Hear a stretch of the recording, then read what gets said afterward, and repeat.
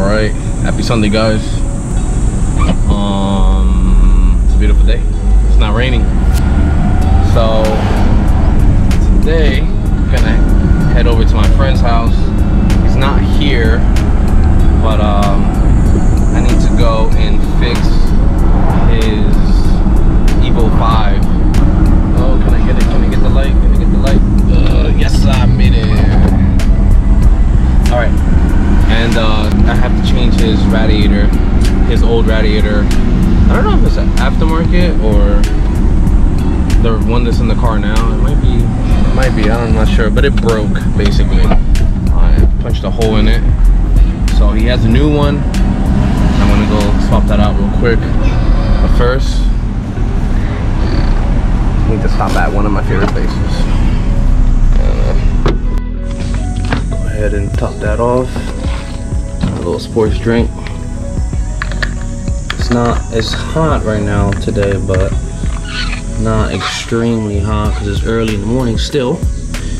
Here in beautiful Japan. Boom! Here goes my friend's Evo V. So good looking. So pretty. So a little dirty right now, all the rain. We had a lot of rain recently, so nothing too fancy. He did get new coil packs. This whole bracket and everything. I haven't seen it yet. It looks really good though. Give it a better spark. So we gotta. So this is the stock radiator. I guess it broke here, so we need to get rid of this. Later on, we need to change this. So we're gonna swap this radiator out for this beautiful Blitz Rad. I'm not sure if he has coolant here. If anything, we need to go pick some up. So stock turbo, the engine was rebuilt from the previous shop that it was at. I think it's a running stock boost for now. Not bad. It's a nice little car. It's really, really clean. I mean, not right now, but Carlos in it. This actually has a swapped 6-speed transmission in it, so that's pretty cool. Runs really nice and it's pretty quick. So later, once we finish with the radiator, we'll go and take it for a drive and make sure that everything is good, it's not overheating. I'm gonna get rid of this cap. This is garbage. Cool, and let's get started. We got a busy day today, so I need to get this running, and then he's gone for now. So I'm gonna have the car nice and clean. I also do detailing, so if anybody wants detailing, like professional detailing, you know, inside and out, you know, the whole thing for the car, let me know. You can hit me up on IG, Butcher Style Racing 88, and yeah, so I do stuff like that. I am a certified mechanic, so I am a technician for many years. So yeah, so let's get started on this. Should be pretty quick. Let's go. Alright, so what's in our little bitty box? I have a regular radiator cap with the cool little metal Blitz emblem there. Another don't touch when hot Blitz Racing radiator. Little nice metal logo there. I'm not sure how much this radiator was, but maybe when he comes back I'll ask him.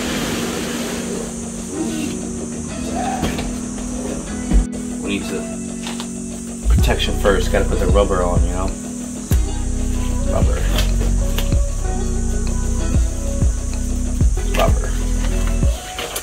And now let's just get started on taking this out.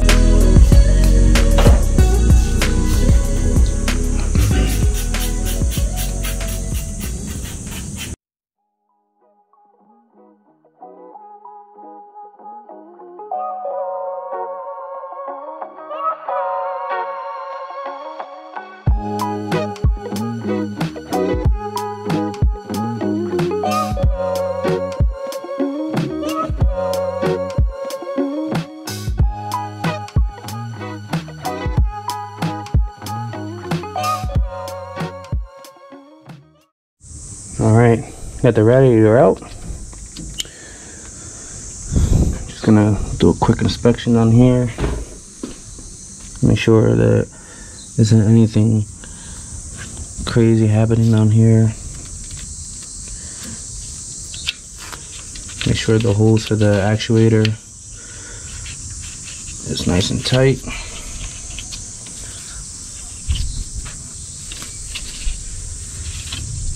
Okay. Now a few months back, I came over to kind of get rid of some stuff that was like crazy. Most Evo guys, what they do is they do a battery relocation, and basically the battery originally was over here, so they move it and swap it and then mount it over there, and then they bring the intake directly into here, which is pretty cool, I guess. All right, cool. Let's get this radiator. Let's mount the fan, which is not a big deal. Just kind of slide it in, basically.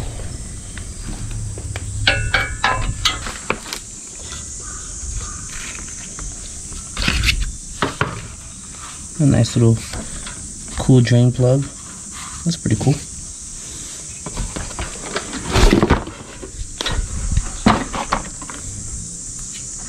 Okay, looks good to me.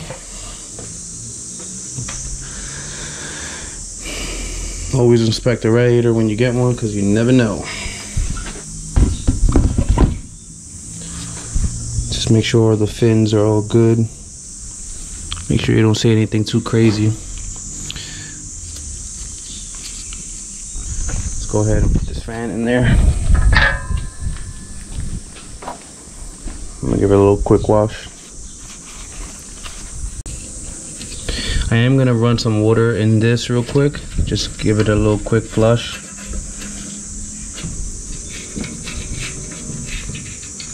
I don't see any coolant here. Well, actually, I think this is the coolant here.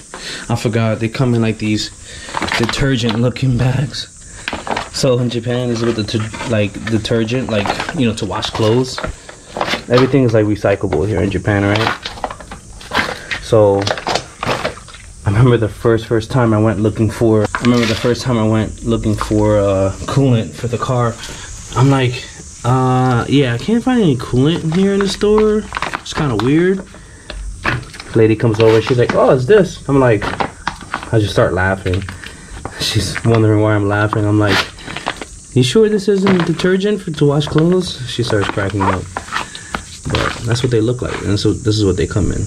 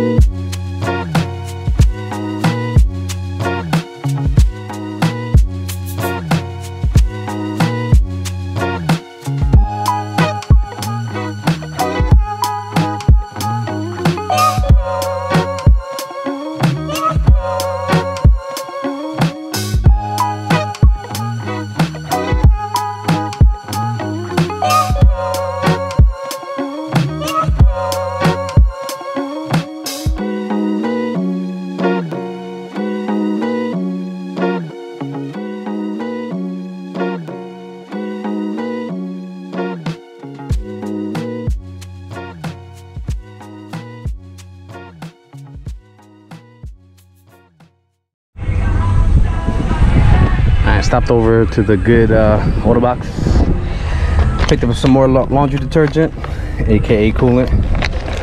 Gonna go ahead and toss these in here, but there's a place I want to go to. It's right here.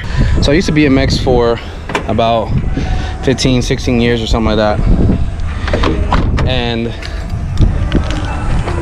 right next door there's a skate park, and it's here in town. They have this little skate park. It's a concrete one. Just gonna walk over there. So right now they are, you know, it's the weekend, so it's like really lively out here, which I love. But they're actually setting up for competition, for like a BMX competition. So like in America, you know, we have the X Games and stuff like, you know, BMX and skateboarding have always been on, you know, on TV. It's always held at like competitions and stuff like that, right? So like X Games and stuff, right? And like there are a lot of good BMX riders like all over the world, you know, like literally all over the world. Chile and Australia, Spain, out in Europe and stuff like that. Some crazy BMX riders. But Japan, I think just last year had, I'm pretty sure it was last year they had their first, like, you know, kind of X Games for BMX. So that's really cool. Oh, that's a cool little mini car. I love Mini Coopers. I'm gonna try and buy myself another one. I used to have an 03 like that, but a supercharged 6-speed. I love that thing. So that's what it looks like right now. Got all these. So I don't live too far from here, and I don't work too far from here as well. And this is actually the road that I take to work, back and forth. So, God, police looking at me. Anyways, so this is the exhibit. I guess you have to pay to get in here. I'm not sure, but they're setting up for competition. I don't know if it's today. 7/22. So I already started on the 22nd. So for this weekend, actually. Now I do ride. Now it's been a couple years since I really like rode like hardcore, but they really have this whole thing blocked off. So which is pretty cool, right? Because usually when I come here, like, BMX has been a big part of my life, and it's a passion, and it's one of those things, like for me, like with cars, right? I grew up riding bike, so I would always, like, when I would travel to Japan, and when I didn't live here, I would always like visit certain places, and this would be one of them, where I would just come and relax and watch the kids skateboard and ride. Now I normally don't really see that many riders here, just because, like I said, BMX is not like a super big thing in Japan. It's slightly growing, you know. It's starting to, there's a lot of good riders in Japan, don't get me wrong, but like it's not like as big as it is, I feel, like anywhere else in the world. Let's look at this this SRT right here. Ooh. All right, anyways, I still got it, bro. I've been riding for a long time, bro. Like, you know, I grew up on the East Coast, New Jersey, where I'm from, and you know, we did a lot of hardcore street. I'm pretty sure that's free. I'm pretty sure that's like freestyle,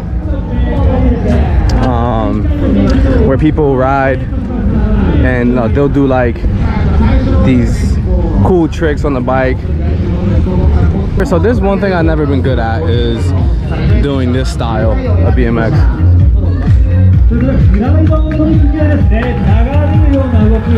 So, okay, kid. Fall and you get up. That's a girl, actually.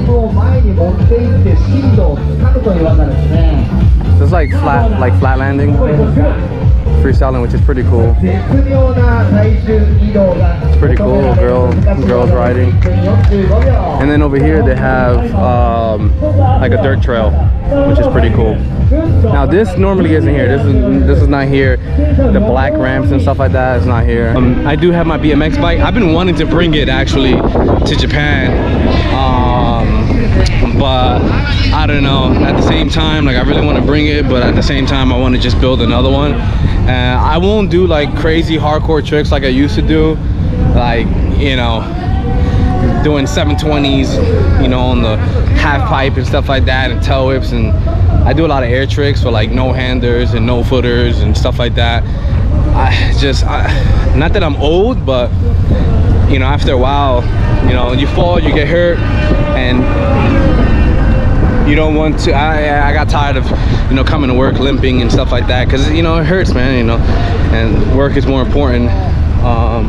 Well, it's just as important. I won't say it's more important, but it's as important. But yeah, and these are pretty big. Look, that was a little kid that just did that pipe right there, man. It's like awesome.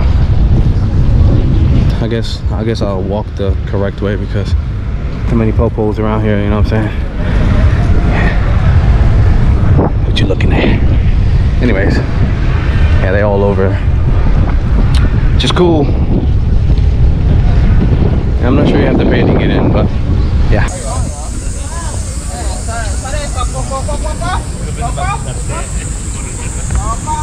So over there's like a little water, kind of like a water pyramid.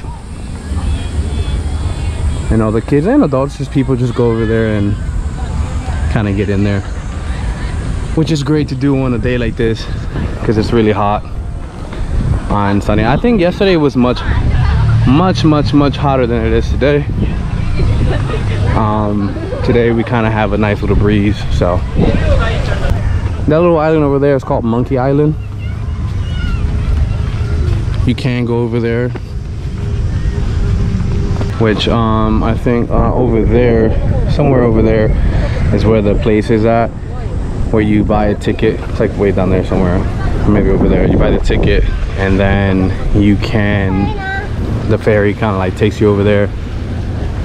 I've actually never been over there, not yet. All these years I've been here in Japan, I've never gone over there. So, but yeah, so this is what it looks like. It's pretty cool, right? You can't swim here. It's a lot of rocks. I wouldn't want to swim here anyways. It's not really the cleanest water like here, because like I think the military base is over there, right? So they have a lot of ships that just kind of travel in and out through here. Chiba is over there. Anyways, let's get going. Let's get going and let's finish topping off the Evo V with some coolant, and then we are going to take it out for a drive. All right, back to the CP9. Let's turn old girl on real quick. What's up, girl?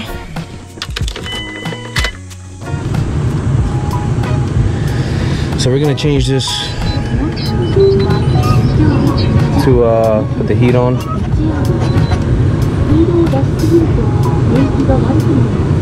Let's turn her on real quick. Oh no, the battery's dead. Okay. Alrighty. Well, we gotta jump it. Alright, got some jumbo cables. Bow. There we go.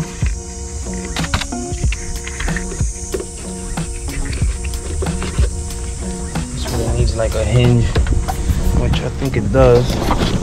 Haha, look at that. Connect it to this. Bing. I'll sit that there for a second. All right, we're connected. Let's try one more game.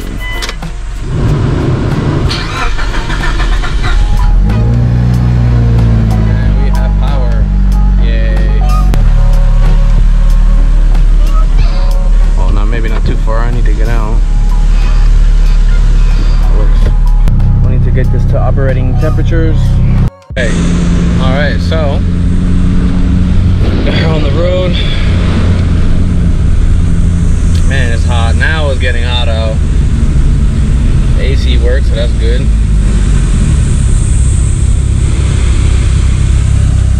Just keeping an eye on the temp.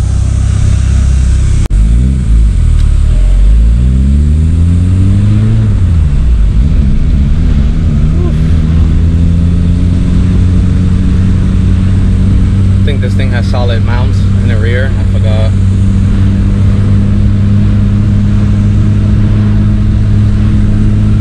Sounds good. Sounds really nice now. Can't really hold this and film.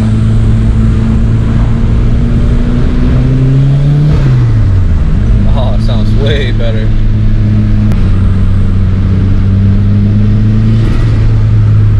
The police station here. Come on. Give him a little. Give him a little.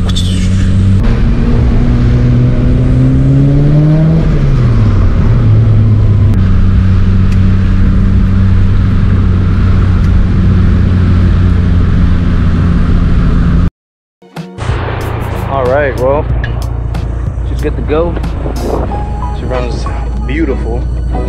Sounds really good too. A new test pipe. Yeah, and I think maybe this weekend I'll clean her up and give her a full detail. No leaks, no issues. Man, this thing looks good. I need an Evo.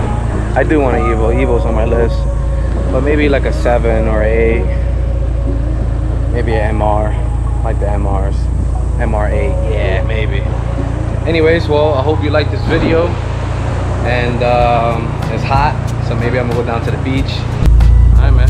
Thank you, guys. Enjoy. Until next time.